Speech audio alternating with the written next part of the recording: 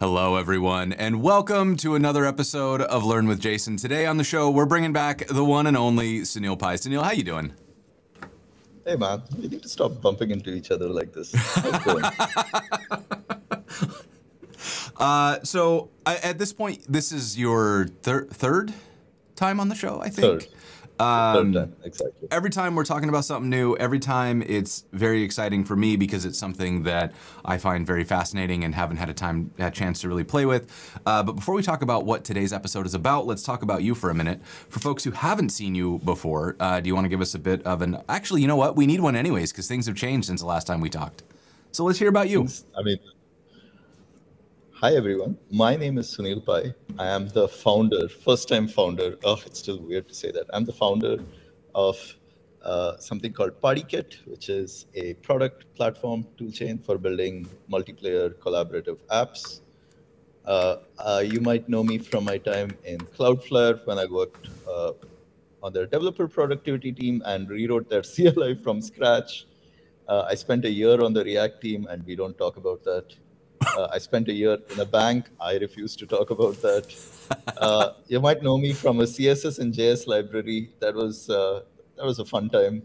I made a CSS and JS library called Glamour.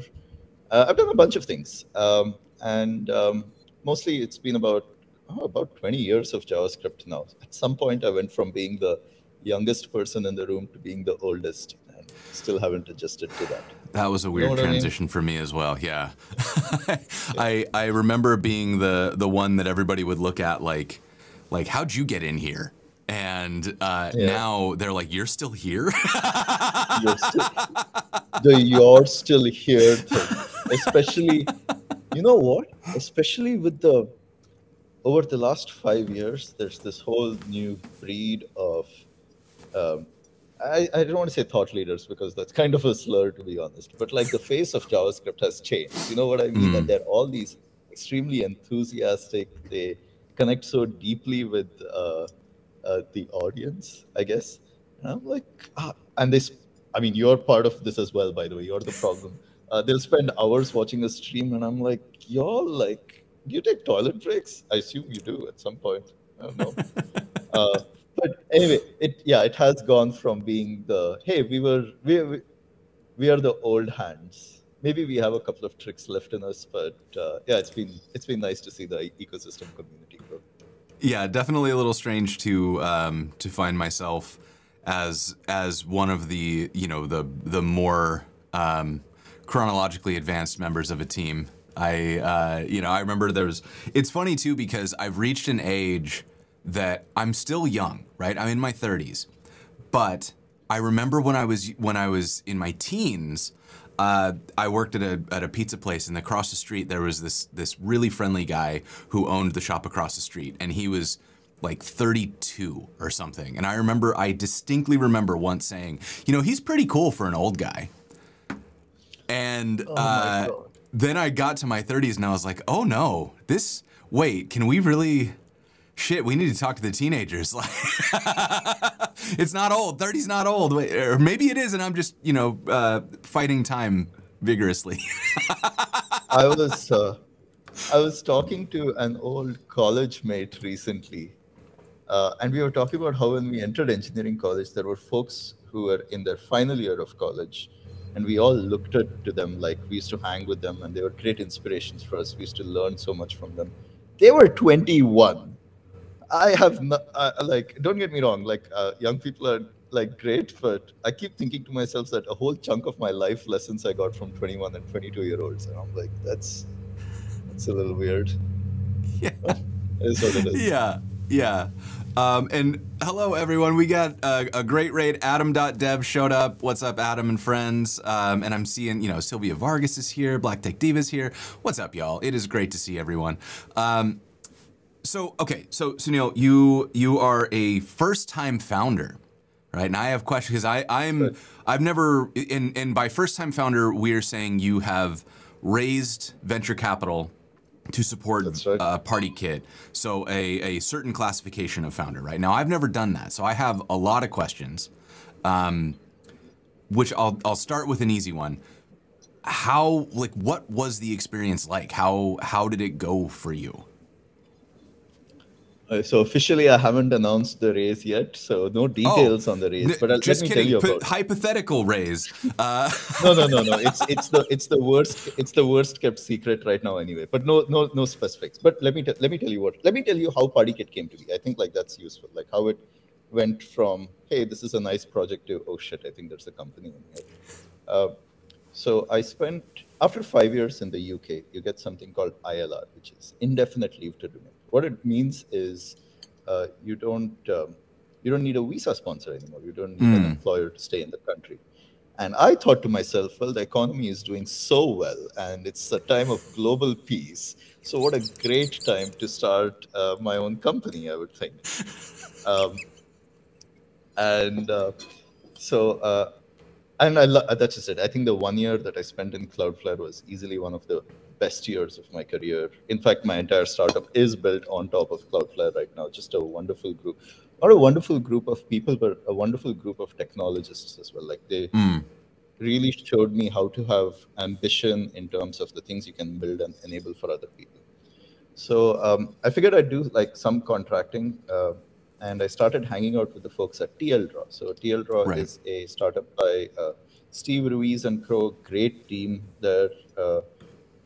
And they were dealing with trying to implement multiplayer in their new, in the rewrite of the stuff they were doing. They were trying to move away from another solution. And one of the problems with third-party services is that they're third-party services when you use one of these solutions for it, which is it's a black box in the cloud. You don't really have a local development experience. How do you do staging environments? The pricing is always, well, it's not usually great. Like you're not just paying for the water and the taps. You're paying for like something else.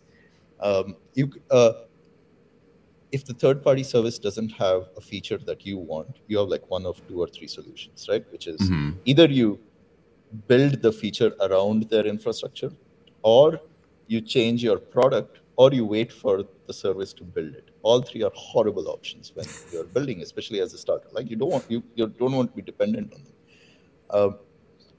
And I realized that I could basically enable them by giving them an abstraction layer that all developers are familiar with. Hey, I want to be able to write the code that runs on these things. I need a local development thing simply because I want to write tests that run in CI. Like you just want to be able to do that. You want preview environments. Netlify does a great job of this. Vercel does a great job of this. It generates like a URL per GitHub PR and so on.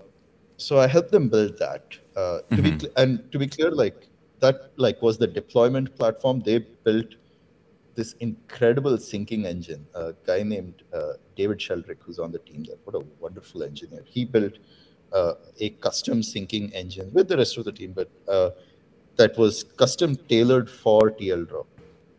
And they were able to deploy it. And we got it to production, and we got something working in about like a week, 2 weeks, and then within like 2 months, it was in production. I don't know if you remember when we were hanging out in November at Jamstack. I was showing the demo to people. It got like way better even after that. And it turns out, if you have the right abstraction layer, a team of, I think there were like 4 people at the time, by the way. I think they're now 6. I don't know. Can build a world-class experience that has otherwise required insane investment, operational excellence, and people. So what's happened is WebSockets, for example, were introduced. They shipped in Chrome in 2009. The spec was in 2008. And for 15 years now, roughly, the dream of building real-time applications, everybody has had. I mean, that's kind of been the dream of the internet. But some kid will build a game on a weekend, like they'll stitch it together, it'll be great, and they'll try to deploy it, and they end up in this hell scenario. I gave a talk about this at React Miami and Italy. And honestly, if you look at me wrong, I'll tell you the details of everything about Partykit and about the architecture. But it turns out you end up having to maintain this massive infrastructure layer simply so that it scales across the world, because people will be connecting to it and getting real-time updates. It's a mess. But Cloudflare shows up on the scene. Cloudflare introduced something called durable objects in 2020, which is part of how it's a big part of how Partykit is built, but there's a lot more.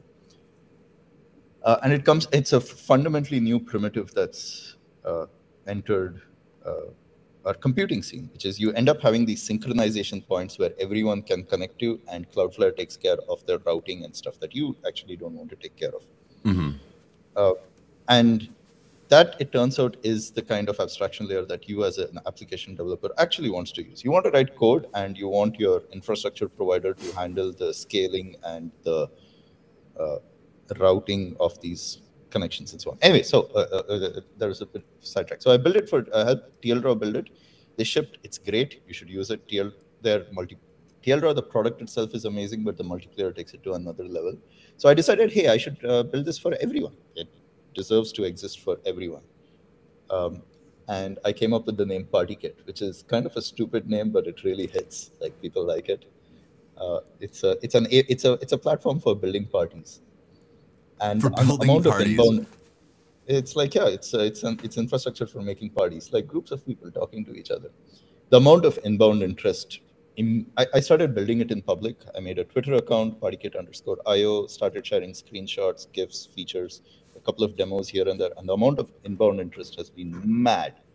Everybody's reaching out because they want it. Of course they want it, right? Like, because, hey, they want something that they can use to build locally. They don't want to be distributed systems experts. They want, like, oh, JavaScript object that you can change and synchronizes across screens. So everybody wants it. So I've been slowly onboarding people, design partners, but also friends. The way that I onboard people, by the way, right now is on my server, I have an array of GitHub usernames. So anytime I add a new person, I literally add a person to that and I do a push. That's kind of how I've been onboarding people. I'm anyway, low-key sad that I have not been onboarded, by the way. I can literally add you in like 5 minutes right now. But in fact, I just shipped a new feature today that I'll just talk about later, where you don't even need to be onboarded. We'll get to that. Anyway, so the inbound interest was mad. And while I initially started thinking, oh, this will be like a nice lifestyle business to do, I think somewhere along the way, my ambition for it also grew. Once I started looking at like the impact that it could have. So the reason to raise is 2 or 3 things. One, it's to accelerate the timeline. I need to get this into people's hands as quickly as possible. 2, I can't do this alone. I mean, that's literally the theme of the product, which is that, oh, my tagline is everything's better with friends. Oh, such a good tagline. And it's true. I believe that. That's literally like my own personal philosophy. By the way, I am low-key pissed that you did that, because I swear to God, this is not me stealing ideas. At the same time as you did that tagline, I started saying coding is more fun with friends as a way of talking about Learn with Jason. And I was like, come on. So I'm just gonna take it as a great minds kind of moment, but also, how dare you? You know what? To be fair, I haven't trademarked that line yet. So whoever can file that application quickly right after the session ends. And Steve is here, by the way, and has thrown a TLDraw in that everybody's playing in right now, which is very fun. Oh yeah. Okay. Oh wait, actually, wait. Let me just open it up as well. Oh yeah, there you go. Hey, ooh. Oh, look at all the cursors. Oh God, yeah. Oh, all the haze are him. That's his trademark. Steve, do you have like a tablet that you're drawing on or something? Because that, if you can do cursive like that on your dang trackpad, I believe that means that we've just become enemies. Just really, no, come I've seen him on! No, absolutely not. So he upsetting. Does this with his, yeah, he's written thousands of haze. That's his signature word. Anyway, so the raise went well. I spoke to so many founders, just trying to figure out even if this is like the right thing for me to do. Mm-hmm. And I think it is. By the way, every founder loves to give advice. All their advice conflicts. Mm-hmm. You get a spectrum of advice. You do this, no, you don't do this, you do this, which is great for me because I understand what my options are. But everybody thinks it's hard. In fact, a person that we both know, a CEO, was talking to me. He was like, you know what? I started a startup back this many years ago. Then it got harder. It got a little harder after that. Sunil, it doesn't stop getting hard. I was like, this is the worst advice I've heard ever. uh, but it was good. So I got some money in the bank now, doing hiring, building a London startup, and I'm super excited about it because I love speaking to people who want to build this thing that they have believed has been so hard to do for years. And then you get them hooked up in like 20 minutes and they're like, what the fuck do you mean? Like, how is that it? And I'm like, yeah, this is how you start. Now let's start talking about product features you want to build on top of it. And they're like, oh shit. That is just a magical feeling that does not go away. That's absolutely wonderful. So you touched on something, and I'm going to take us on a tangent here for a second because you said something that I want to talk about, and you just brought it back up again, which is the idea of building an abstraction over like all this technical infrastructure, the things that Cloudflare puts together.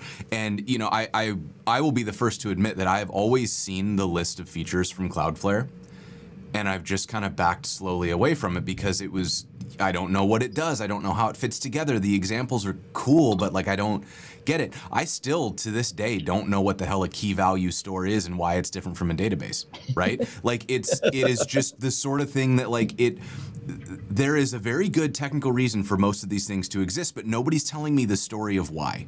And nobody's explaining to me like, you want to accomplish a thing, and here is the way that you get to that thing. And so what I think is really fascinating about what you're doing with Partykit and what we've seen some other companies do is you're doing something that is typically frowned upon in the kind of the general zeitgeist of like, you know, oh, you're making an abstraction. Like, why would you get further away from the tech, right? But I think there's this really interesting like dividing line between abstractions that help and abstractions that hurt, right? And so like I'm of a mind that if you ship a really big opaque SDK on top of low-level tech that's actually like basically the same as the SDK, you're just changing all the APIs around, you're causing confusion, you're making a mess. Like this is like RIP my mentions, but like this is why I don't like Tailwind, is because I feel like Tailwind is not fundamentally simpler than CSS. It's just a different way of writing the same stuff that doesn't remove any complexity. It just kind of creates a parallel track of abstraction, and I don't like that. But when I look at something like what a company like Netlify did around deployment, where it's like, well, you push to Git and then stuff happens and your site is live, or what GitHub did around managing Git. Now, you know, just create a repo and push to it. You don't have to figure out where where things go. You're not setting up a server. You're not dealing with permissions and installing Git yourself. Or like the difference between how you used to set up a server in even 2015. You would go to DigitalOcean or a service like that, you would provision a box, then you had to SSH into the box, and you had to configure a firewall and install the things that you needed. And like this is, you know, I'm talking pre-Docker days, right? Or I guess before I knew about Docker. And you kind of just had to like configure all this stuff remotely, and then you would get your service running. Whereas today, you're like, hey, render.com, here's my app, and they're like, cool, got you, it's running. Like it's like a night and day difference. And the thing that's really interesting about this is in both cases they're abstractions. But in one case, I feel like the abstraction slows me down when I'm trying to work on a project. And in the other case, the abstraction is like a turbo booster that just says, hey, all that stuff that used to scare you and make it hard for you to get something done, it's gone. Go build the thing you wanted to build. So from my perspective, the thing that I find the most exciting about Partykit is that I've always had ideas that I thought would be really fun if they were multiplayer. And I have built WebSocket servers before. And you know, like we're running the chat right now in the corner down here is powered by my little WebSocket server that I built, and I hate it, and it's flaky, and it just fails sometimes, and I don't know why, because I didn't go in and build all of the retry logic and the reconnection logic and the make sure there aren't 15 connections open logic that causes it to overload and fail. So the idea of an abstraction that just says, you want real time, hit this button, and I say yes, and then it's like, cool, now go build features. What an exciting abstraction that is for me, because it means I don't have to become an expert in all of this infrastructure and technology. I can just be an expert in the things I am an expert in, which is building for the web and having terrible ideas that require real time. My man, this is the entire history of computer science, what you've just discussed right now, right? Which is, hey, here are low-level primitives, and I think, okay, oh man, like I have a lot to think about this, and I need a way to convey it without taking over the rest of the hour. Okay. Which is, the reason to seek abstraction is optimization. Mm-hmm. And the question is, what are you measuring for optimization? So computers were, in fact, to the level where I remember it, like you used to do registered programming. You used to program the processor at that level. That is what assembly programming is. And if you could figure out, I mean, that's how they sent the rocket to the moon. That's assembly programming. Right? Margaret Hamilton and team. And you want, and the thing though is that it is fraught with trade-offs. By having access to everything, it means that you can also fuck it up in a very bad way. You change the wrong register to the wrong number, you add the wrong number, etc. The rocket crashes. So you want to build an abstraction that puts guardrails that does two things. One is it provides safety so that you don't do the wrong thing. But more importantly, it is that usually when you have that kind of constraint, you can unlock new optimizations that come into place. A good example, I think, is memory management. JavaScript programmers have never had to manage memory manually for their entire careers, because it started off with that. And that was because of the work that folks did with Lisp in the 60s or 70s, or whenever they did the lambda calculus, whatever the hell. Same thing with TypeScript, right? Like, hey, if you use TypeScript, you have to, you can still compile if the types fail. But it makes sure that you're not sending the wrong object types, and V8 your actual JavaScript engine gets a little more optimal by making sure that they're of the same shape as you pass them through things, etc. Specifically with multiplayer, I think, wow, if my competitors are, I don't like calling them competitors, I call them players in the space, and we can talk about that as well in a little bit. A lot of these players in the space are incredible engineers. And one of the pitches that I've seen that they do for a number of their products and platforms is, hey, if you rewrite your app to be completely in this magical way, then we can provide you a number of optimizations. Hey, like we get your admin dashboard, you can build your own migrations and all that stuff. Like a lot of things come into play. Like here is a magical reactive database in the cloud, and I love those products, by the way. The reactive databases, I'm going to hook them up to Partykit at some point. But one of the mistakes they make there is, oh, you need to write your applications in a particular way. Now, if you're willing to do that, all well and good, but that doesn't gel well with me. I'm a developer. The first people that I want to impress, that I want them to use my product, are my friends. I mean this in a very serious way. Like, I need to make sure that the people I talk with on a daily basis, either on Twitter or in the chat, etc., that I convince them because I trust them. I've grown up in this industry with them, and we share values, etc. And one of those things is we need control over how our application behaves and feels. I think this just comes from us being user interface engineers. Like, that's kind of where we have cut our teeth. So it is very weird for me to have to use a product or platform where I don't have control of those things, or I have control of it at a very other superficial layer. Which is why the abstraction layer that I've picked is one that is way more similar to Netlify and Vercel. Which is, hey, like, deploy your code and we'll handle the boring infrastructure, routing, deployment, scaling for you.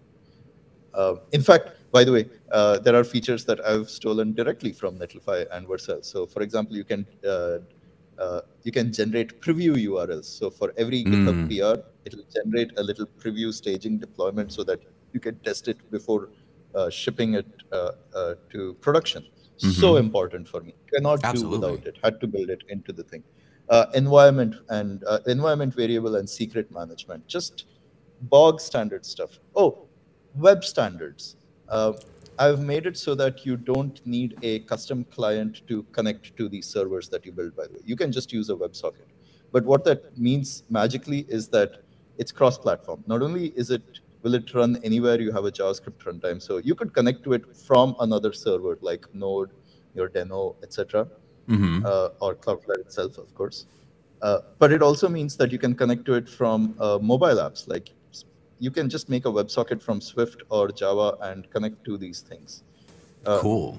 One of the things that I want to do with Partykit is make sure that the size of the market dramatically increases. It's because I'm just relying on standards over here. But there are trade-offs to this thing as well, right? Which is, for example, one of the big trade-offs with Partykit right now, which I'll solve later, is concurrency. Because we use these little synchronization points which everybody connects to, it means we roughly tap out, depending on depending on how complicated your code is, about 40 to 100 people in a given room. In fact, well, I have to refresh this TL draw page. Has it crashed for me? I don't know. It means that upwards of 30, 40 people, the room starts struggling, which is a good trade-off for building collaborative apps, because if you have more than 40 people in a Google Doc, you have a way bigger problem, right? You don't really want these people mashing on these things. We'll solve the concurrency problem. There are some pretty great ideas that I have, but nothing to share today. Sorry, that was a bit long-winded way of saying I've picked the abstraction layer that I've always wanted with building these apps. I think that's what I've been trying to say, which is that I looked at a number of these things, I tried building it, and I was just not happy with any of them. And I think, from my perspective, at least, what I've noticed is that the challenge that so many companies have, and I think this is a challenge that'll be true for Partykit and any other company that exists, is that when you enter a space, you see a problem that you have, right? And so, in the early days of Netlify or Vercel or whatever it was people who were building the apps saying, I wish it was easier for me to do that. And so those people then solved their own problem. But then you're working on the solution and you're not working on the problem space that you were initially addressing. And so over time, you drift further and further away from the problem space that you're trying to address, the market. And because when we start, engineers have really good instincts as like, I am my target market. As you start to build the thing, you stop being your target market. But you remember having these great instincts. And so you say, I'm going to keep trusting my instincts because I was right about the origin of the company. So I'm going to continue to be right about the future of the company, right? That's why we're here. That's why I'm in the leadership position. But the problem is that you now have different problems. You have the problems of an infrastructure management company or whatever the services that you're providing. So you stop talking to your customers, you stop being your customer, and then when customer research conflicts, the urge is then to say, no, my instincts are right, we're gonna do this. And I find that so fascinating as a generalized approach that that like almost as a founder, you have to be willing to start out trusting your gut, and then as soon as you gain market share and you're actually working on your product, immediately stop trusting your gut. Say, okay, I'm not right anymore. I can't trust my own opinions because what I'm experiencing are the problems of running my app. And my app is removing all of the problems that I have running my app for everybody who's a customer now. So I have to use the customer research. And what I've noticed is that nobody does this. So all of these companies over time start shipping features that nobody wants, right? And we're watching this happen all over the place, where as companies reach a certain level of maturity, they stop shipping things that the developers who love them care about, and they start shipping things that they think they need because it's the things that are like the edge cases of the enterprise deals or the thing that they're trying to solve in the platform that they really want. And that's great, but it just becomes this kind of opaque, uninteresting mess to a lot of us. And I find that to be a really fascinating way of like reframing what's going on with a lot of these companies and why we always have new spaces every few years for a company to come in and drop a brand new paradigm that like actually shakes things up, because everybody else gets too inwardly focused on like their own problem sets. I have a lot to say about this. Can I tell you? Can I tell you? I was saying I have a lot to say about this. Absolutely. So the first of all, it's never been my passion to build a B2B SaaS company. Like I don't go to bed going, oh, I wish like I could change the world with B2B SaaS. I just want to make something wonderful. But literally what you're talking about, I was having this conversation just a couple of days ago in another fashion, which is what happens to dev tools companies, which is your first 2 years, maybe 3 years is about capturing the hearts and minds of developers. And then you're like, well, now we need to make money. So let's have an enterprise focus and become a serious company. Partykit. I have a couple of ideas for how I'm going to. Well, you see, everybody has tried for 20 years and everyone has failed, but I think I'm going to do it differently. This is just the biggest kind of hubris. But I have a couple of ideas. I have the first one is the one I think that's the big one, which is remember when I said I don't call them competitors, I call them players in the space. Yes. My big thesis is that more applications are going to become real-time multiplayer anyway. Mm-hmm. The other is that I don't believe in panaceas. I don't believe in universal solutions. So what that fundamentally implies is that there have to be multiple takes on the thing. A lot of these players, they imagine the size of the real-time application space to be like a size, and they try to go after all of it. But the Partykit thesis is that it's going to dramatically increase, and there's going to be a lot of space for everyone to play. In fact, the people who need to be worried are older companies like your, I want to say IBM, but are they even a player at this point? I don't know, like Microsoft or whoever. By the way, if Microsoft wants to acquire me, have your people contact my people. We'll fix it up. I have scale. We can figure this out. I have a 3-digit million number in mind, and if you can match it, we'll work for you. Anyway, but no. So what I do is I speak to all of them. Well, I reach out to all of them. Some of them get back to me, some of them don't. And the people who do get back to me, I'm becoming not just friendly, but actual friends with. In fact, one team that I would actually call out here are a New York-based company called Drifting in Space. Wonderful founders. We align on our values like so much. Their thesis is wonderful. They basically say that we are surrounded by compute in a 10 to 20 millisecond radius of every human being. How do you tap into it? I was like, oh shit, like that's a good one. And the more you talk to them, the more you realize that even though there is some overlap, it turns out that you have less overlap than you actually think. And you're not interested in focusing on those problems, or you have other things to focus on yourself. Like you're like, okay, no, I care about this problem, and this is the take that I'm making on it. But the more I talk to these people, it turns out that, again, not only do there need to be multiple players in the space who like work on different angles of it, but the overlaps are where you start working together. Drifting in Space can tap into GPUs on the edge and start rendering stuff that your device is not capable of. And then suddenly, if you want to get multiple people looking at the same thing, suddenly it becomes a Partykit session. Right. So ostensibly, everything is compute and storage. Like if you look at it, everyone's a competitor. It's such a weird thing to say, especially when you're playing like the venture game and you need to be like, well, this is how we're going to become a $1 billion company. Partykit will become a $1 billion company simply because there are billions of people and everybody is going to give us $1. Sorry, that's my pitch, by the way. That's a great pitch. If everyone gives me $1, I think I can make it work.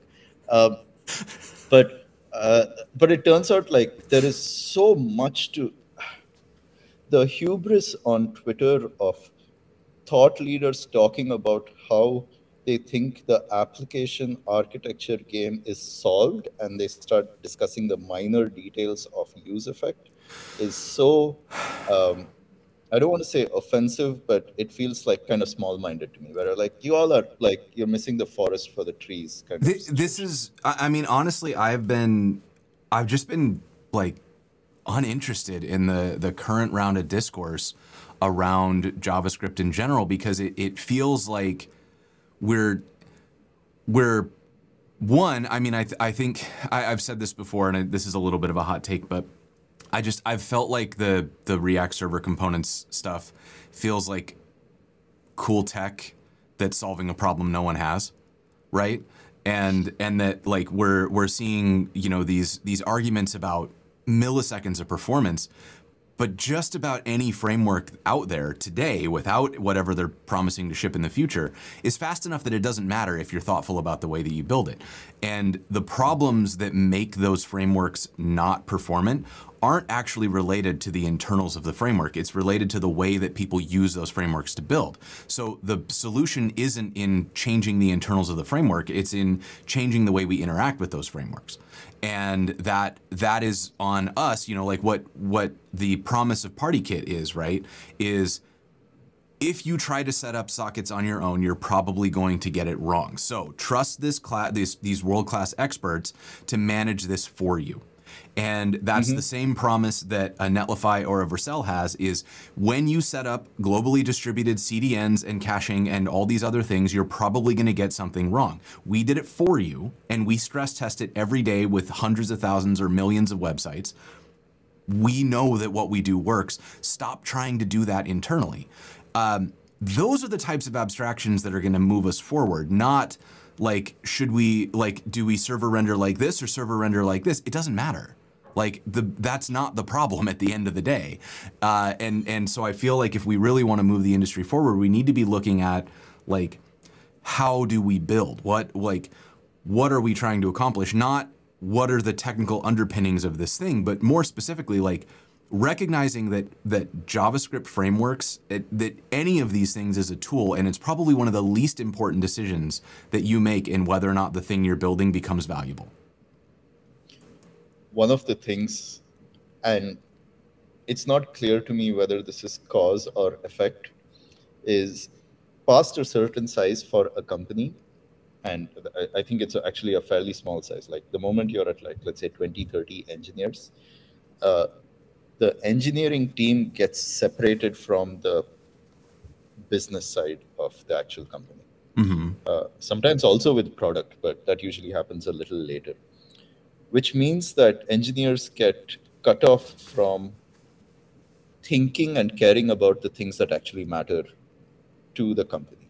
Sometimes that's good, because engineering is a hard problem, and you do actually like need to spend a bunch of time on that. But in that space, you end up in a situation where, for example, you celebrate launches. Engineering teams do this all the time, right? Like they'll build something for 6 months, they'll ship it, and they'll celebrate on day 0, which makes so little sense to me. Like what you should be doing is you should ship it. First of all, you should not ship it after 6 months. I think you should ship it incrementally and start getting feedback. And that's a whole other thing. But what you really need to do is you need to revisit it in 3 months, see how it's affected the core business. Because technology, unless you're an actual infrastructure company, but even then you have developers, it's always in the service of users. It's in the service of business. It's in the service of some metric that is not milliseconds to load your JavaScript bundle on the page. Oh my God, now, yes. Some people get lucky, right? You know what I mean? Like some people, they get lucky in e-commerce where they're like, oh, if we do shave 30 milliseconds, we're going to make $400 more. Okay, cool. But have you considered Meta? Like, have you spoken to the business? I used to work at that e-commerce shop, and another great company, Myntra, we got acquired by our competitors, which is just like my glory story from those days. And I joined at a time when everyone was doing the same project, which is migrating a PHP code base to Node.js. And if you've seen the announcements for the last few days, we're moving back towards PHP in a way. Anyway, whatever, that's a whole other conversation. Round and round we go. I swear to you, I started having lunch with the folks in marketing because one of my friends was in the marketing team. And they were like, I was like, oh shit, like you all care about so many different things. They're like, yeah, bro, like you made it so that it takes like 2 days for us to like change a banner on the homepage where we need to have a sale. You know what I mean? Yes. And I was like, oh, Fuck. let me build. And I swear to you, this is what I built for them. Okay. I was like, okay, let me make you one shitty thing that I'll host like on a box running in the machine. And it was JSX, by the way. I was like, oh, it's like XML, by the way. It's like XML. I was It's like doing an XML. eval of the page.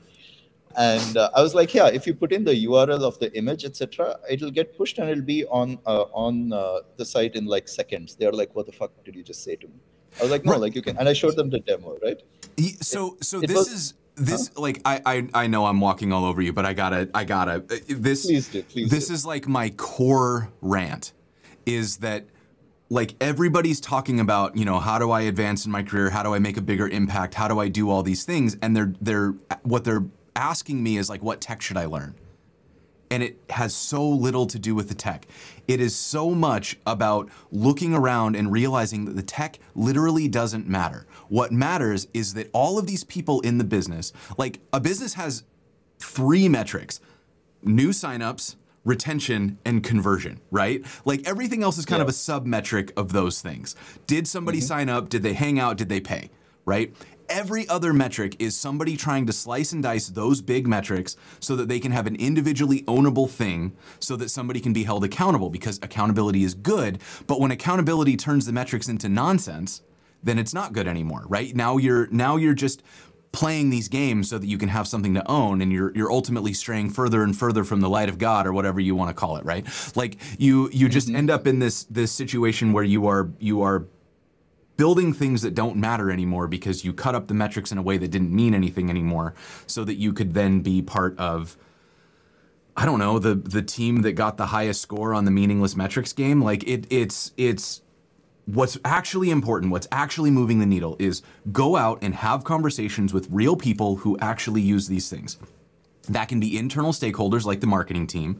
It can be external stakeholders like the people who pay you, and understanding what they're actually suffering from. And then don't worry if your pet solution doesn't solve any real problems. That's fine. It is very fun to play with code, but it's not always the right thing to do. Sometimes you got to build a boring thing that everybody wants so that they'll pay for it, instead of the fun thing that's very technically challenging because you would be excited to build it. And the whole, like I tweeted about this a while ago and it was really inflammatory. Everybody got really mad, but I said that I actually think more damage has been done to businesses by really engaged, passionate developers who treat their job like a hobby where they get to do fun projects and they chase things they're excited about, than by people who just punch the clock and file tickets and do tickets. Because if you've got a list of to-dos requested by the company, by customer research and whatever, and all the passionate developers are going, that's boring, I'm gonna work on this instead, how much damage is happening to the company over time? It's immeasurable. I happen to believe also that this isn't, I don't think they do it purposely. Culturally, simply because we cannot, I don't think we have the vocabulary or the systems to talk about product engineering in public, which is why the thing we talk about is and there are very impressive engineers who work on very hard problems, which make sense in the context of that thing. Let me put it this way. The reason that we glorify framework and library authors is because it looks like very cool engineering, and it is very cool engineering.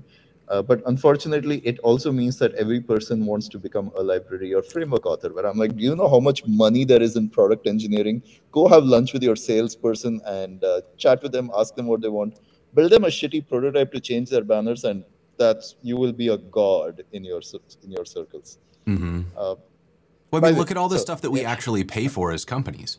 Like all of if you look at where the checks get written for the average startup, it is not for the frameworks. Frameworks are free. What you're paying for is the accounting software. You're paying for the little tool that trades notifications between all the platforms everybody wants to use. You're paying for the project management thing, the content management thing. Like all of these tools are tools that are making doing the job easier. The flashy tech is aside, it's an incidental. It doesn't matter, right? Like I was looking this up the other day because I was writing an article where I was kind of making the claim that I think we're seeing a shift in the space where I actually think React is going to jump the shark here a little bit and start sliding toward being like jQuery, where it'll be heavily used everywhere, but not really recommended anymore. And the comparison I was making was jQuery, right? And I was like, jQuery, no one would say like you should start with jQuery, but it's still everywhere. And so I looked up the stats. Did you know that jQuery is still powering 77+% of the entire internet according to W3 Stats? I see that. A whole bunch of that is, I think, literally just WordPress, in fact. It definitely could be. But by comparison, React, which is considered the dominant framework, powers about 3.4%. Right? I saw that. So it's just this very, like, we live in this bubble where we think that the tech matters, but 3/4 of the internet is being powered by and making money from tech that every one of us thumbs our nose at. To be clear, I think those stats also don't include like apps behind login walls and stuff like that. But no, you're right. You know what? I think React is still incredibly useful, but we need to start talking about React like an ingredient and not the meal. Yes. Does that make sense? Yes. That's the like even server components. I like thinking like the server components discourse is always around the, well, what is the format on the wire? How do you do server actions? The really powerful thing there, I think, is more of a, I can click together little Lego blocks that like define the whole stack. So now I can start thinking about my actual application in terms of, instead of this lasagna layer components, like more like full stack components that like click into each other. And the nice thing about that is those stacks, if you look at it vertically, those are business concern stacks, which is nice, which is like, oh, this is the search page component, which encapsulates metrics for so on and so forth. And you can start talking about it as a portion of the business because it usually aligns with a team in your actual business, in your actual company. The reason I started doing Partykit, right, by the way, that's my segue into what I'm doing. Here we go. Is because the desire has actually like ramped up in the last 2 or 3 years. It turns out, pandemic or not, but still, just in the way that we deal with technology and technology products, there are like people who there are millions and millions of people across the planet who spend 4 to 8 hours a day looking at their computers, staring at documents, code, design, some artifact or the other. Real-time multiplayer is just one type of collaboration. That's the other thing that I learned while doing it. It is a very hard part of the collaboration space, and we solve that for you immediately. You should just use it for that. But it turns out the collaboration space itself is also like so wide. GitHub is collaboration. Email is collaboration. Hey, can you jump on a quick call with me? That's collaboration. And there's going to be years of product thinking going into how to do that well. One of my realizations from the pandemic when it came for remote work, right, is that senior engineers loved it because, hey, like, we don't have to deal with so many meetings anymore. I like meetings, by the way, but I think most people just do meetings wrong. Junior engineers absolutely hated it. And there's a very specific reason for it. The job of a junior engineer, and when I say junior, I mean like 1 year out of college, just started, etc., is to literally sit right next to a senior engineer and learn. And I mean literally. The feedback loop has to be seconds long. Yes. But the moment you put them in different buildings and in houses, then they end up having daily sync-ups, not even daily usually. Like they'll do a one-on-one every week.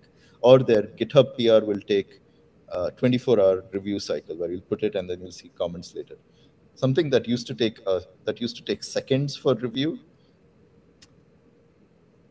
I was taught web development by someone named Ramya Adanki back in my contracting days. Amazing. She was so good. Not only did I learn a lot by sitting right next to her and seeing how she would code, but I saw how she would use her keyboard. Very simply, like, oh, this is why shortcuts are like kind of useful, because you have to get fluent to the point where you're not really thinking about the keyboard. That's why typing is a good skill when you're programming, not because of some word count or something. It's because you want to be able to translate. How do junior engineers learn that? Like, where does that happen when your review cycle is a day long and you don't really know what you're doing? Honestly, ChatGPT is such a boon for people like that, right? That's one of the reasons that I've been pushing on streaming. is I think that it's one of the only places where you get to watch somebody work and see not like the polished end result, but like, here's where I screwed up. Here's how I worked through my bug. Here's all those things, right?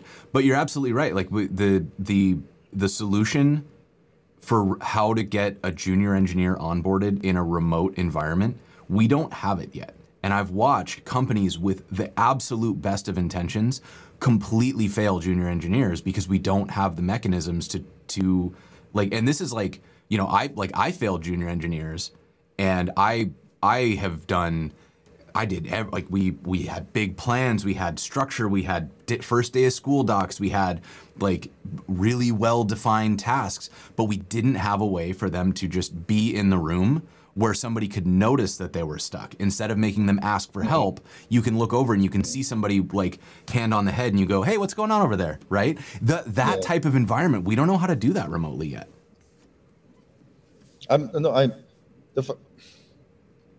Copilot, man.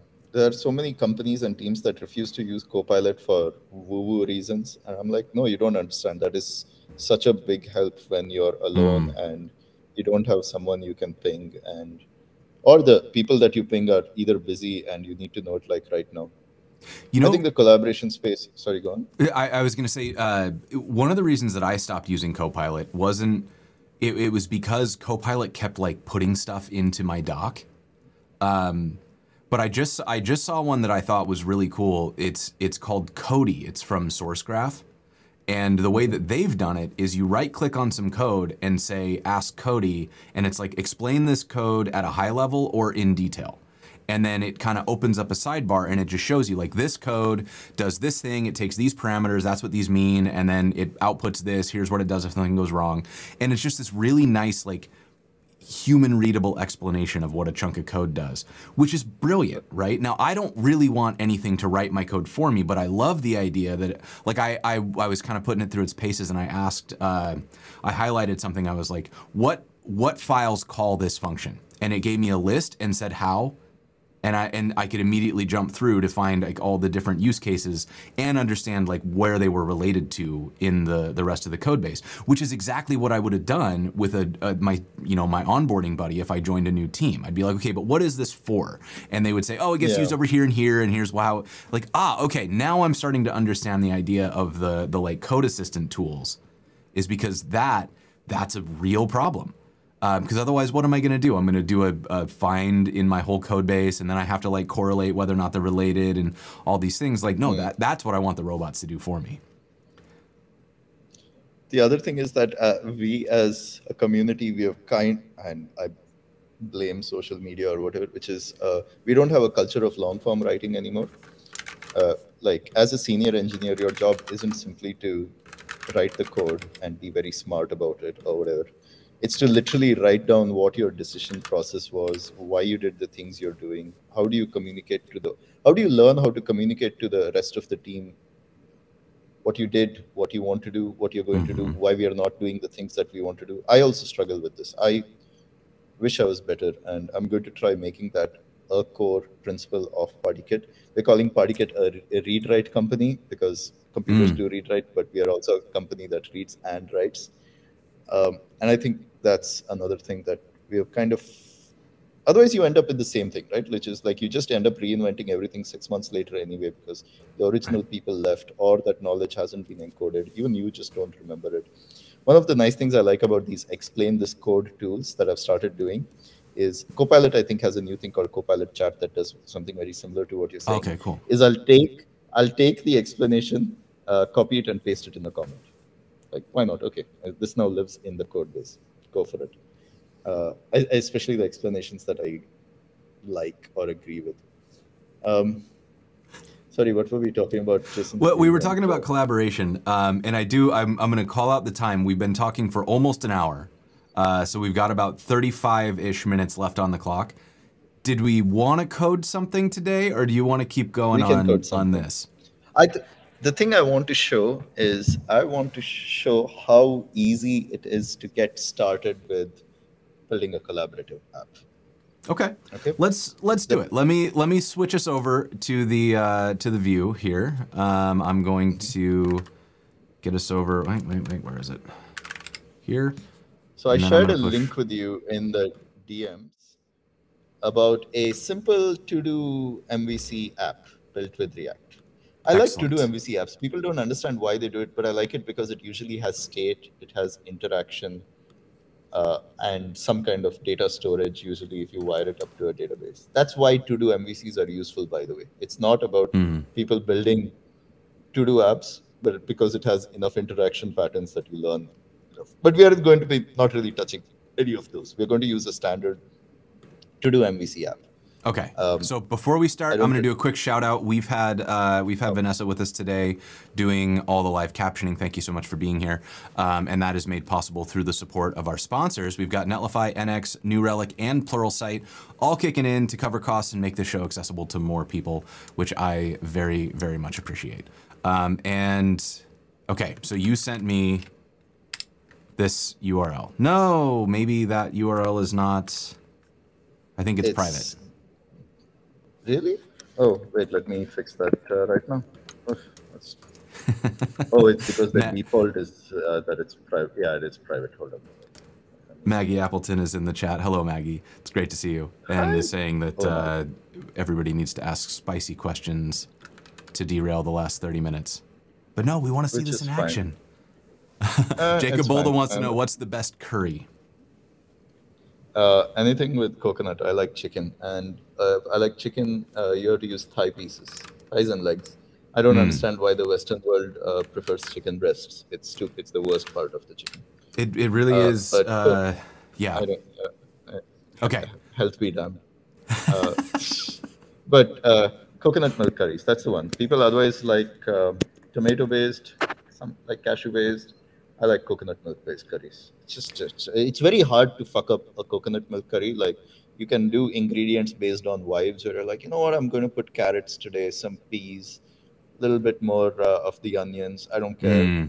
It's a very good base. It's very forgiving base. It's usually delicious. One of these days I'm going to get my cooking show off the ground and you're going to come on and we're going to cook a curry together. It's going to be great. Okay, so I have this repo. I'm at the React to do MVC. We're good to go. Okay, so you feel free to check it out and run npm install while I talk about it for a second. So it's a standard to do MVC app. In fact, when you run it, you'll recognize the styling. It's that very classic to do MVC example app. For state, it uses something called synced store. This is very similar to MobX, by the way. The API is, in fact, almost exactly like MobX. Which is you'll have an object, in this case, it'll be an array of to-dos, and you can do dot push, whatever, you'll reach into one and make edits on it, and in the background, it'll like actually do whatever, an immutable set. It doesn't matter. The important thing when you run it, etc., just go for it. Okay, actually, I'm gonna open this. I'm in the wrong project right now, so we're gonna open, and I'm going to GitHub. Here. All right. So now I'm going to run that.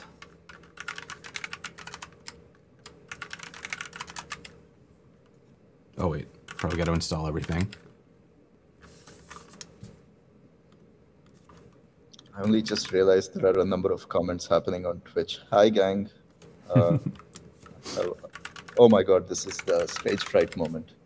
Just need to remember they're all my friends and are judging me deeply for all the words I'm saying right now. That should be, it's not bad. I think everybody has been very supportive today. Really? But yes. Oh, that's disappointing. All right, so, I mean, you did miss the moment where people were being gross in the TL draw, but otherwise it's been great. That's what TL draw is for. TL draw is meant for being gross. Okay, so you see it and you can type, like enter something, ASD, whatever, press enter. It just works, right?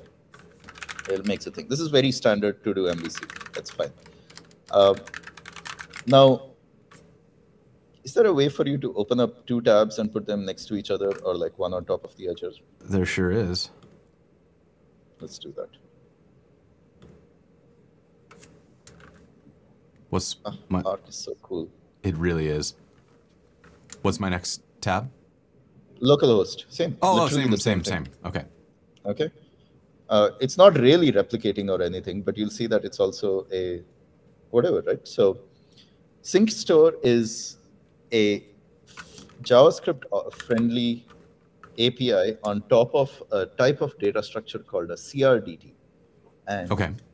I am not right now typing the word CRDT to see the full. Okay, it's a conflict-free replicated data type. I knew that by heart. I was just searching my mind. The typing you heard was something else.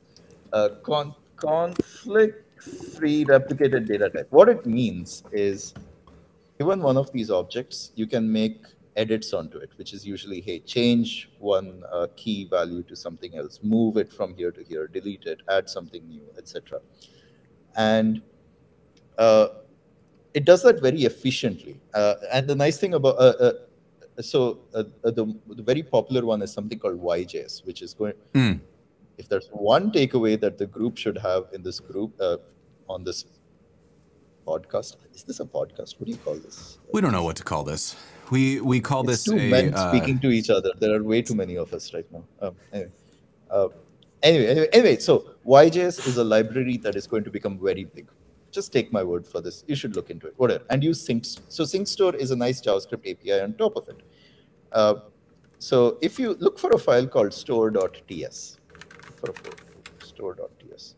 So you'll see here how it's like actually set up. There's a little type, and there's a type for the to-do, and there's an array of to-dos, right? Okay. What you can do now with this object is, if you have a synchronization point, you can start sending all the edits to it and start reading edits to it. Okay, what it means is it'll start using the network to pass all these edits around and end up in a place where they're synchronized so that everybody is seeing the same object. It turns out this is a very, very hard computer science problem that YJS has conveniently solved for you. Okay. Does that make sense? Yeah. What that means is, if you have some form of state, some JavaScript object, something that you need to be synchronized across multiple computers, you will use this library. Yep. Okay, so I'm gonna repeat this back to you to make sure that I understand it, and I'm gonna go from like state management principles. So in an app, I have my array of to-do items, and the way that I do that in something like React is I would use I would have an array, I put that in state somehow, and then I'm going to, use context to put that at the top of my app so that then all of the components can get at it, right? Or I'm going to use something like nanostores, or I'm guessing Sync Store is what's doing this right now, so that the rest of the app can say, hey, give me the store, I'm going to use the list that's in here. And with YJS and what we're doing here with Partykit, you're saying that the concept stays the same, it just continues. And now I'm saying, not just in this app, but in any app connected to this browser, I want you to take this same object, and then any updates go to this object, and that object just gets replicated across everybody connected to this app right now. Exactly. In fact, what you will say is that that we are in a session, and you might have actually seen on the screen the commented out code. So the session, we can give every session a name. You call this an ID or something. So we're calling it LWJ here. So the moment you uncomment that bit of the code, feel free to uncomment it and refresh your page. Okay. So all it does is it takes it and starts using Partykit now to synchronize these changes. So feel free to start typing and pressing enter and doing stuff in the to-do app, the to-do list. All right. So yeah, and are you in here as well right now? Oh, I'm not actually. I could actually start it up locally as well. Let me do that. I didn't realize that I could do that too. This is the fun part. But that's the whole point of this. Yeah, this is the whole point of it. So, okay, I'm going to refresh my page. No hands. Hello, LWJ. Are you seeing my edits? Because I'm not looking at this. Let's see, did they go to the bottom? They did, yeah. So there they are at the bottom. I'm hands-free, right? This is very cool. Like this is such a cool way to work, right? And the fact that, okay, so is this the only change that made this collaborative? This is the only change that made it collaborative. It's one line of code. So can you walk me through how this synced store is being used in the rest of the app? Oh Just yeah, so that I can get my head around like 100%. So if you go into app.tsx, just look for app.tsx. Okay. You will see a line which says, hey, const store is equal to use synced store, which is a React hook on top of that store. Do you see it? Yep, and then we grab our global store, which is what we just defined over here. Yeah, yeah. Okay, so that's our list and of now to-dos. you can read. There you go. Now that store is has all the values, and it'll update every time you make a change to it, either locally or on the network. Okay, so this is the part that is really exciting to me, because I already know, like I've built apps that keep a list of things or that are, you know, doing whatever it is, right? I know how to put state into an app on the internet. If all I have to do to get this state to cooperate with other platforms to be collaborative is run that WebSocket server with Partykit, that's huge. Like that's incredible, because it means that I don't have to change the way that I think about writing my apps, right? Like it looks like I probably need to migrate over from, you know, nano stores to synced store. But either way, Or, like yeah, the baseline implementation, if you look at nano stores to synced store, more or less the same code. Like they're going to be very similar in terms of how you build it. So the migration path there is pretty straightforward. Maybe a little more intense if you're using something like a big Redux store or something. But even then, you could theoretically just get the value of the sync store and drop it into Redux. yeah, yeah. You can synchronize this with literally anything else. Let me blow your mind a little bit more, by the way. You are not running can I a handle it? You are not running a Partykit server locally on your machine right now. I have deployed a generic YJS backend that anyone can use for any of their YJS apps. So if you want to get started building a collaborative app today, I don't even need to give you access to Partykit. Or remember I told you I whitelist people by adding them to an array. Now, screw it. Just use literally that URL that is over there. And instead of saying LWJ, just use something else while you're working. And it'll just sort of work. So that's a new session now that you've given it a new this thing. And and this is cool too, because this also means that like I could use my URL, right? I could set it up where it's something like session 123, and then I grab this 123 out and drop it in here. Yeah, and that's kind of how, by the way, together.tlraw.com, the things that you folks were using, that's also deployed on Partykit, but it's also using YJS. Will everyone just quickly jump into together.tlraw.com so that we can have some fun? This is the application with the drawing app. So it does. That's me, by the way, right there. Yeah, right. So it's very like this is very cool. And I think we do have to worry about what I've started calling the TTP on a free-form app. That's time to penis. Yeah, exactly. So I'm gonna go ahead and pop off this real quick. But yeah. I shared this online, and we started seeing a form of community moderation where people would come and draw swastikas, but immediately somebody would change that into a tic-tac-toe grid. I just loved that was happening. It just kept happening through the day. Anyway, so this is sharing state, which is, first of all, this has been incredibly hard in the past, and I'm saying it's one line of code. But this is only where you start. Now you can start building your own shit on top of this. I'm working with the folks at Stately. They're running state machines on this thing. Eventually we'll have audio, video. If you want to like build your own Zoom with like one line of code, it'll just sort of work. We'll make that work as well. So, and like the thing that I think is really fun about this is, so Maggie just asked a really good question. Like she says, this might sound sacrilegious, but could a bunch of people just use a collaborative app that isn't deployed, like just using localhost? And yeah, we're doing 100%. It right now. So like you could theoretically not even, you could just be like an internal only thing. It can be behind the firewall or whatever it is until you get into compliance, since I guess we're using a Partykit server. So if you don't want to use Partykit, what you end up using is P2P solution. So you'd use something like WebRTC, which is one of those technologies where you connect directly to each other.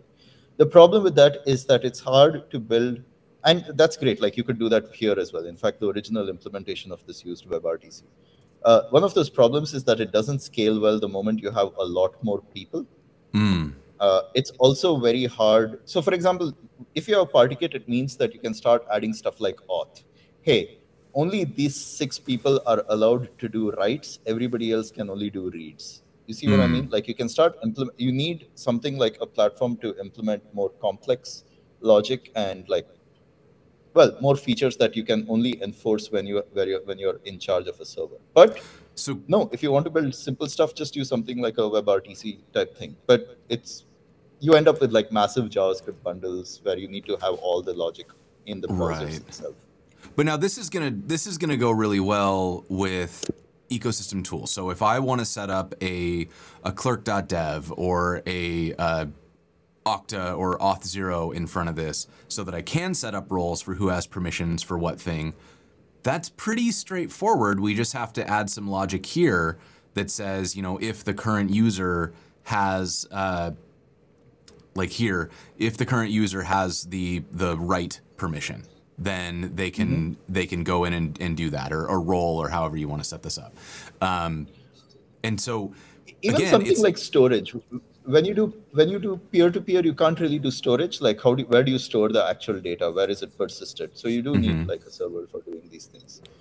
But those two, like, throw it on like PlanetScale, right? Has this globally distributed database, right?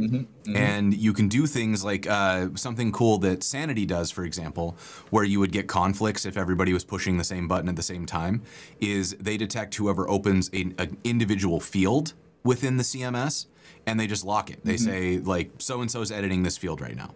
And that's great until somebody like has their browser open and goes to lunch, but but it's still like one of those, it's like, these are the types of things that we can build, and those particular things aren't actually in the real time, right? So the hard part of this stuff isn't actually the real time anymore. Because if we're just adding something like this to say, sync our store across everybody who's open in this session, what we're doing instead is we're saying, okay, so now we know that this object is going to be synced between everybody. So we just have to make sure that we're building out the features that we would have built anyways into a dashboard or a, you know, whatever app. We need to control how people interact with the app. But now we can say, in addition to controlling the app on your browser, you're controlling it on everybody's browser. So we can think about how this works collaboratively. What if 2 people are in the field at the same time? What if multiple people are on the same page? How do we show the avatar stack? If like 15 people are here, can we show who's here? You know, those sorts of things. But those are not like, how do we get data across the WebSocket, or, you know, how do we, like you were talking about CRDTs, right? Like a CRDT means I don't have to worry about how we merge the data that's being updated at the same time. Instead, I just have to worry about making sure that that data, when it arrives, gets saved. This is exactly the Partykit pitch. You should not be giving a fuck about infrastructure and maintenance. You should be focusing on the product experience and the things you want to build. That is the whole. This is the value of Partykit. We could have made something which was way more engineering specific. Oh, here's a cool reactive, and we'll partner with reactive databases, etc. But no, I want to make sure that on day 0 you start thinking about your product. You build out your product, the things that matter to you as a game developer, as just someone experimenting, building fun tools, or as a business. That is your job. That is the experience that I want to enable. So when I go up to these startups who otherwise want to build collaborative experiences, and I show them how easy it is to get started, they lose their shit. They're like, oh fuck, we get to work on other things right now. That's what. Can I also tell you something? So I'm just going to drop you a link here to show you what the backend code, if you want to deploy your own thing, here is. So if you just open up in the Wait, where did you just put I don't know that? if you see the link that I've shared. Oh, it's here it in is. the Got ping it. chat. Yeah. got it. right? Coming So I want you to over open here. that, and I want to show you how much code it takes to build this backend. That's it. It's that 8 lines of code. Uh, but it comes with persistence, by the way. We can store your entire document on the server as well. What I like about this is two things. One is, sorry, go on. So just tell me again what this is doing. So we've got a server. This Where is am the I? so Where am I this is running this? the right. So this is the code that's running on the Partykit platform. This is what we just connected to. Okay, so what you're saying is the way that this runs is like if I whatever, like I'm running a node server, I set up Express, and then when you hit the /party route, run this code. Slightly differently. This is Okay. actually you will run this in parallel to your Express server. Look, you will build Okay. the rest of your application on like your node stack, deploy it to Netlify, whatever. Keep doing that. That is what that Okay. is good for. But the moment you need to do this multiplayer networking, leveraging Cloudflare's like platform, you know, the message passing and synchronizing of the state, etc., you will pass it through these. This is the code that runs in every single room, by the way. It says, hey, anytime a WebSocket connects to a room, use this Partykit, which is the library, the open source library that we have built, to synchronize messages on these WebSockets to these rooms. So the first thing here is that it's simple to get this started. But now, because you can run this code, you can imagine where you'd write code which says, hey, check the login information on this WebSocket and allow only Jason and Sunil to do edits or to even see it. That is where the flexibility of Partykit comes in, where you can start adding any server-side logic that you need onto over here. That's actually like the value here, which is it's the thing that we started with, which is like, hey, here's a shared to-do list, was a great starting point, and it'll actually get you a long part of the way there. But the moment you need to start adding more logic, more features, etc., on your server side, this is where you do it. So, for example, and Yanni will know this. Yanni works at a place called Verb.ai, which is an AI-assisted fiction writing tool. So great, by the way. I'm a big fan of the product. But it means that not only can humans connect to this document, but so you can connect an LLM into this document in the same way. Do you see what I mean? Like if you imagine like 5 people on a Google Doc, 4 of them will be humans, but the 5th one is an LLM doing the same thing, making edits and making suggestions, answering questions perhaps that you have, etc. It starts, you now have this primitive that represents something important in your app, which might be a document, a story, a song. I want the music industry to start using this, by the way, now that we have solved the latency problems. That's part of the other magic, by the way, that it actually spins up in a location that's like 5 to 10 milliseconds away from you. It's kind of cool. But that is the power of Partykit, that you can now start deploying your own code onto the servers. If you don't want to use YJS and you want to use Stately instead, then that's what you should do. That's what Stately is actually doing with Partykit right now, which is they are running well, I don't know how much I can talk about it, but they've mentioned that they're trying it out anyway, which is they're running edge machines, state machines inside these little rooms that have mad collaborative powers, but also they're doing some really sci-fi shit with this. You should just ask David to come here and talk to you about it. It's about time for another David episode, yeah. Right, so it's because Partykit doesn't give a shit. Like, we are not CRDTs as a service. You can use YJS if you want to. You don't have to use YJS. We say, hey, like, we give you this primitive where you can run this little code that people can connect to and do things in it. What is the code that you would run inside it? Do you want to run a little state machine? Do you want to do that? Do you want to set up a little shared Spotify playlist? I don't know, man. Like, it's up to you. Like, I'm so excited to enable the people who have better ideas than me for using this technology. Yeah. And this is very, very fun to see. Like it's super cool to see that there is like there are rules, but there are no rules. And I think that that's the sign of a good abstraction, is like the things that need to be handled are handled. But the rest of it is kind of like you can do whatever you want with this. And as you mentioned, you know, that this is too big a space for anyone to say this is the right way. And I think that what's exciting about this is that, as you're saying, like, this isn't really this is not the time for competition. We're just starting to understand what's possible with collaboration.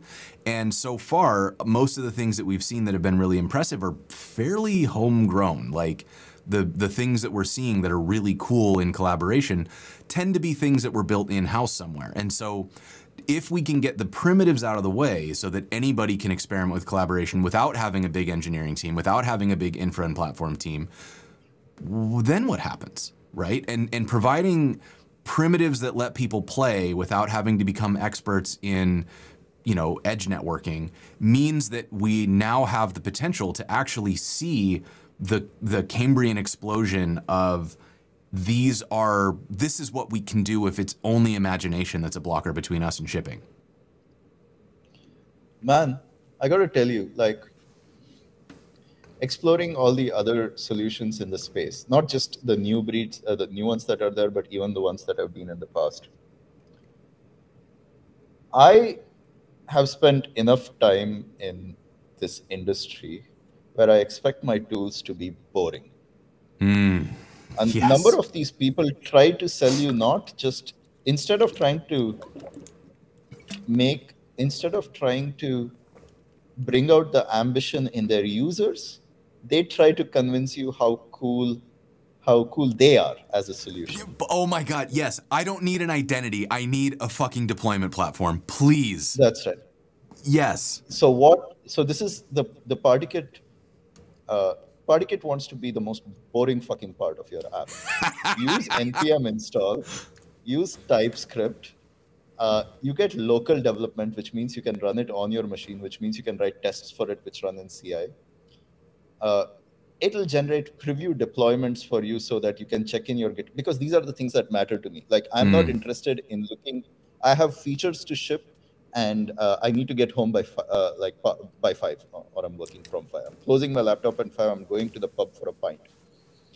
Partykit is going to become so fucking boring that you're like, the moment you use it and what I want to get it to is like, look, the website sucks right now. I put it together when I was doing the pitch and stuff, and we're going to get a much nicer website. I promise. It's nice. I do have this little thing where every time you refresh the page, that little graphic changes, which I like, by the way, the background coloring. Every time you I like that. That's cool. But other than that, it doesn't even say much. I'm not going to build another website that looks like Linear or Vercel. I swear to this entire group right now. But we want to take, like every other technology paradigm, we want to take something that was previously hard, expensive, only in you needed to be a subject matter expert in the domain to even use it, and say, no, shut the fuck up. We will solve these problems for you. You do what's best for your app. That is what Partykit wants to do. So that's like, every time the word real time is so scary otherwise, right? And I'm like, no, what do you mean? Like, I'm sending bytes down the wire and it's rendering HTML in your page. Cool, that's real time. We'll solve it. I'm way more interested in, if we do our job right, nobody will be talking about Partykit, but everyone will be using it. The logo actually won't be around anywhere. By the way, the logo was designed for us by Steve Ruiz. I love it. If you can recognize the handwriting, he's so good at the handwritten style logos. But we are going to become so boring. We want to be a utility that just says, yeah, we are like Node or like Deno, or, I mean, we're just a layer on top of workers anyway. But because we have found what I think is the right abstraction layer, and we can unlock these the optimizations we unlock for you is your workflow, is you shipping features. I think that's a good place to be in. That's what it's a huge, that at the end of everything, what we're paying for is the ability to do the thing that makes our company different, right? And every single time I go to build something and I find myself, rather than building the feature that I wanted to build, wrestling infrastructure to free up the code to allow me to build the feature, Yeah. it makes me not want to write code anymore, right? Like it's this draining and frustrating, and then you're looking at it going, that's going to be a nightmare to maintain, right? Like you just, every time you get pulled out of the thing that's uniquely valuable, you're doing what I've always called undifferentiated labor. You are setting up the same code as a bunch of other people have to set up to run their thing. And you know, I remember this back in the days of like, why is Docker exciting? Why is NPM exciting? It's because we can take all this undifferentiated labor, make it easy to share, and then give it to people to use so that they can build stuff that matters. They don't have to write a crypto library to like check UUIDs. They don't have to write an SDK for interacting with the Discord API or whatever it is they're trying to do. They just grab the package and they're off to the races building the feature that they wanted to build. And one of the major reasons that I think a lot of people don't touch collaboration in real time now is that it feels like the bulk of the work is going to be babysitting that infrastructure. And I am very, very excited that it seems pretty obvious that that's not actually the case anymore. And now all of my bad ideas that I have for building things that would be way more fun if everybody was playing together as opposed to just you playing by yourself. That to me, like, now I'm going to go unleash hell on the internet because I know that I don't have to think about infrastructure anymore. I can just build the feature. And I think that, again, there's a bit of, we just get so excited about the tech because it's fun to build, right? But there's a big difference between interesting to me and useful to other people, right? And I think that sometimes we get crossed up. And so what I love is that you're focusing on this from the aspect of, I want to see people build stuff, not I want people to see how cool this tech is. And the focus on boring, the intentionally like, look, you should literally never have to think about this. The entire goal is that this entire corner of your app exits your mind the same way that running a CDN has exited your mind. You're never going to have to go to your data center in Singapore to figure out why you've got latency. Somebody else is doing that for you. You use it every day and you've literally never thought about the fact that there is a server in Australia that is serving your stuff and that somebody has to keep that living, right? You just pay somebody and it goes away. I want all of the pieces of infrastructure and platform management to do that so that I can just have bad ideas and ship them very quickly. Love that. That's the sign of success, I think. If we can ship your bad ideas, that is the true sign of success. Man, Yes. I was just thinking about this, like, so I've been spending the last few months company building, right? I've not even gotten I've gotten some time to code, but I've been doing shit with lawyers and accountants, just speaking to a bunch of so very fucking special people trying to form the team around this.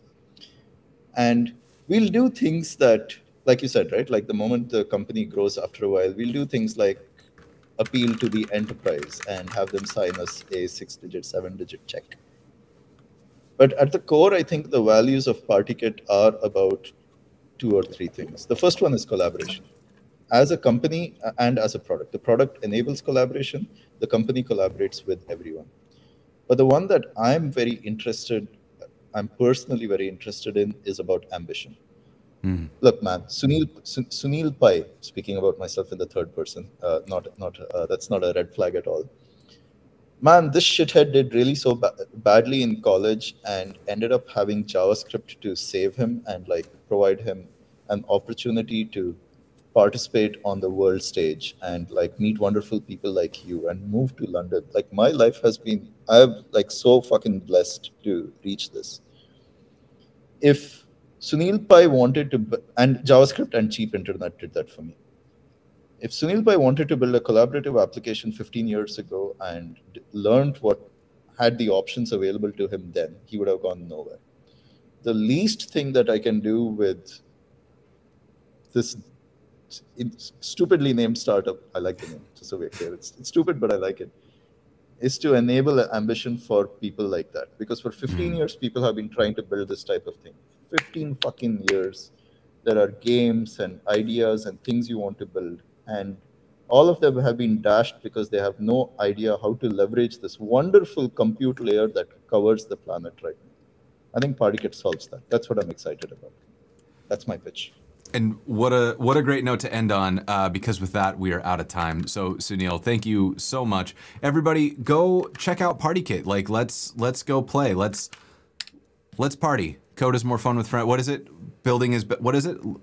Better with friends. Everything's better with friends. Everything is better with friends. So get out there and go build some stuff.